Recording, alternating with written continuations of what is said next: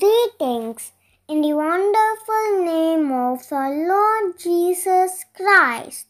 For today's devotion, let's read from Exodus chapter 33 verse 12. Thou hast also found grace in my sight.